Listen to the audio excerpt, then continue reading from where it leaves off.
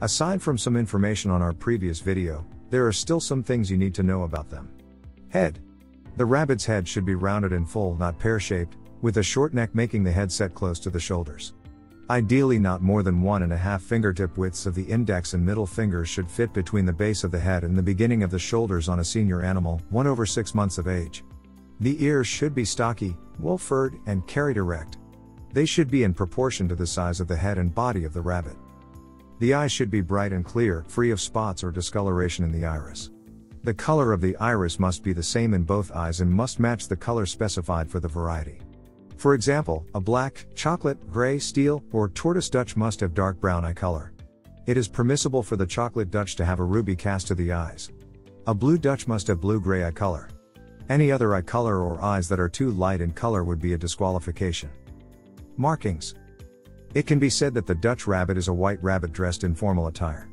It is the classic markings of the Dutch breed that make it the aristocrat of all show rabbits, distinguishing it apart from any other breed. The proper placement, shape, colors, and balance of these markings in combination with excellence in general type are the discriminating features that separate the Dutch show rabbit from the general population of its breed. Anywhere that colored markings meet the white, the point of joining is always to be clean, straight, and crisp with no ragged or wavy lines and no drags where colored portions are drawn into or laid over what should be white. Drags can also occur at places where the white color runs into or over areas that should be colored. Anywhere a colored area meets a white area, the point of the meeting is called a line. Lines must always be straight and even unless naturally curved, such as the line of the checks as it follows the jawbone, but even then the line must always be even and smooth and absent of irregularities or drags. When they are not, it is called a fault. Straight lines are called biased when they fail to follow the contours of the body at 90 degrees to the center line of the torso or appendage. In other words, a bias line is a line running diagonally across these body parts but is otherwise straight. An offset is a line that fails to maintain straightness in its course from one side of the body or appendage to the other. The offset line creates a jag where the line coming up from one side fails to meet the line coming from around the opposite side of the body or appendage. Curved lines, like those forming the cheeks, must meet different standards of perfection that are usually specified by a specific part of the skeletal or other anatomical parts of the body they follow. The shape of the curve these lines make is specific to the standards for perfection. When they fail to follow these standards, they are considered faults. All faults count against a rabbit's total points scored during judging. Care requirements. Dutch rabbits are one of the oldest domestic breeds around, so you can be sure that they love to be outside their enclosure whenever possible. They will happily run and jump high into the air when they are out of their hut, especially if they are outside with some soft grass beneath their fuzzy little feet.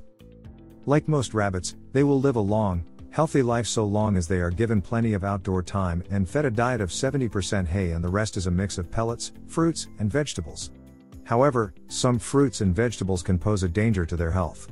Unless you've researched the fruit and vegetable and are sure it is safe to feed it to them, the rule of thumb is simply not to feed them if you are unsure. Some food that can be dangerous to your rabbit includes seeds from fruits such as apples and pears. They contain tiny particles of cyanide and despite being harmless to humans, they can hurt your rabbit. Bark and cherry tree twigs should be avoided, as well as rhubarb and mushrooms. Their enclosure could be indoors or out, weather and temperature permitting. Rabbits do not do well in extreme heat and most do not do well in the cold, so always be aware of outdoor conditions before letting your rabbit spend time outside. Their enclosure needs to be clean and dung-free. If there is hay bedding, always be sure to clean it at least once every other day. There is an age-old question when it comes to the domesticated rabbited: wire enclosure versus bedding. Rabbits prefer bedding because it is easier on their feet and more comfortable, while humans prefer to have wire-bottomed enclosures because it is easier to clean. However, it is harder on the rabbit's feet. With a wire-bottomed enclosure, their excrement simply falls through the wire and onto a removable bottom that owners can easily change, while with bedding, you'll have to go into the enclosure and clean it out, which is more time-consuming.